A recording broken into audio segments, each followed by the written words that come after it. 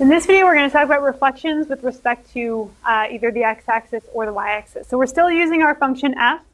When we're talking about reflections, we're just talking about either a shift around the x-axis or a shift around the y-axis, or a reflection, actually. What are reflections? So a reflection with respect to the x-axis, reflection with respect to the x-axis. So the x-axis is here. It just means that we're reflecting this way about the x-axis. So what's that affecting? That's affecting the y values. So this would change the sign of the y values.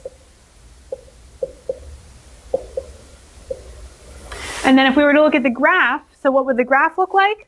Well, again, it should look like this, but be reflected, so it like kind of will flip upside down. That's going to affect the y, so negative 4, 1 would become negative 4, negative 1. 1, 2, 3, 4, down negative 1. Negative 4, negative 1. And then 0, negative 1, if we reflect that about the x-axis, that would become 0, 1. 2, 3 would become 2, negative 3, because we're taking the y-coordinates and it's just moving it to the opposite side of the x-axis. So over 2, down 1, 2, 3. And then lastly, 5, 2 would map to 5, negative 2. 1, 2, 4, 5, negative 2, 1, 2. And then we'll use the line segments to connect these. And so if we look at this graph, it should look like this one, but just be flipped this way. That would be a reflection with respect to the x-axis. Next, we're going to talk about reflection with respect to the y-axis. For a reflection with respect to the y-axis, that would be taking the graph and mirroring it over the y-axis. So that's going to affect the x values. This will change the signs of the x values.